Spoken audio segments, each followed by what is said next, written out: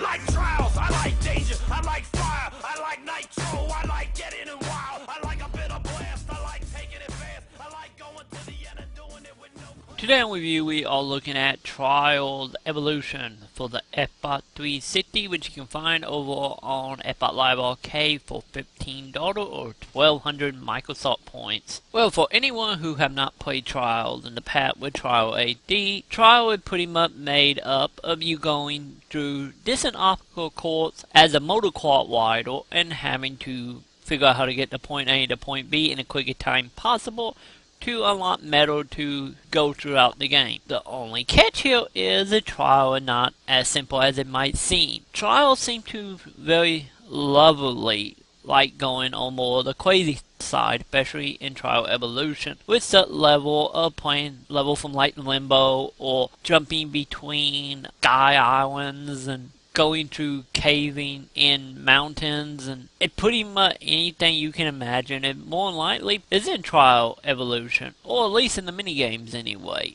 Because a lot of the minigames are made up of such games like Marble Madness or Metal Explosion Man, and see how far you can make it on one tank of gas. The minigames are very unique, and way more unique than they was in Trial AD, with multiple game types you can play within this to keep you busy outside the main quill mode.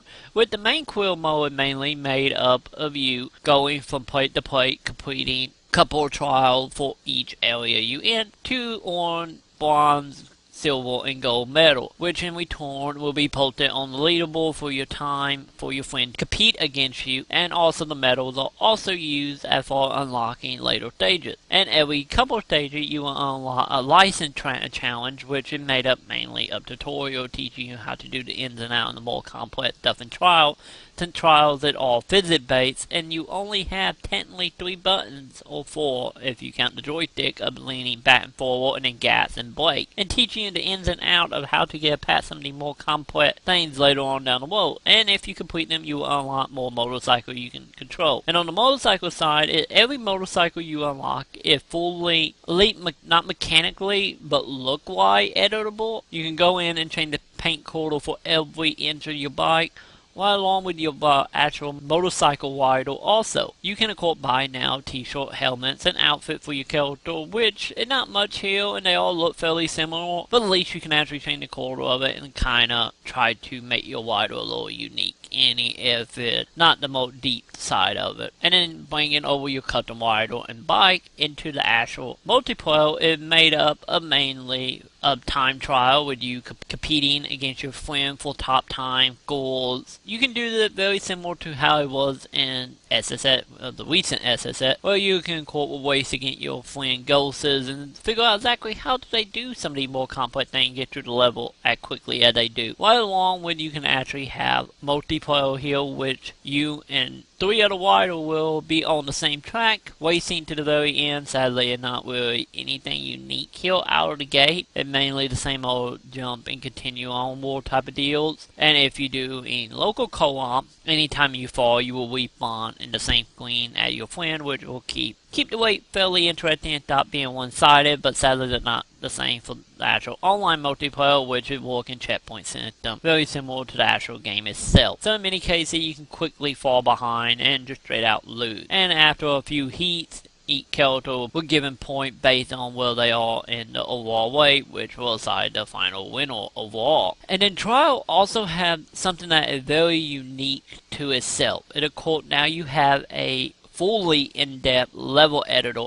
to the point of you have a massive landscape already made, and you can go in and choose where you want your event to actually take place, and no longer picking from static environment. A whole island is up to you, while on to the ability of building your own random islands and towns and stuff in the sky, or changing the territory that is default, like lowering, weighing, mounting, deleting buildings, and having multiple items in the game you can actually use to make more complex ramp, weather, lighting, and so on. And then in the more complex editors, and you get two editors in the light editor and the complex editor. In the complex editor, you will get access to such things, triggers and targets and making prefab for anyone who are familiar with PC game modding or game design. Some of these things might seem very familiar to you, and in many cases, this is what made this editor very unique. This is the most user-friendly and most complex editor I have actually seen on a console, and this is where the main draw becomes from. Because since you have a online network of your friend, right along with a in-game web browser, more or less a web browser, which you can go through and download people tracks right now and actually compete in leaderboards on the unique tracks.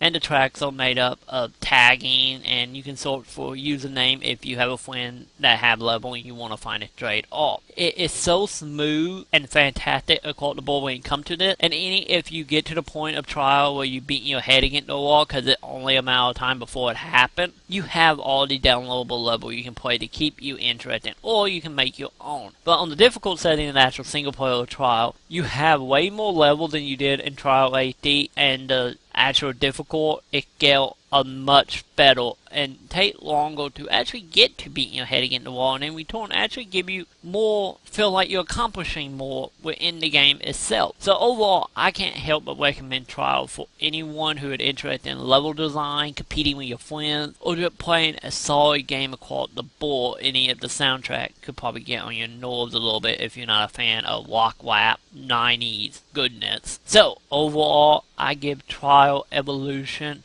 a 5 out of 5.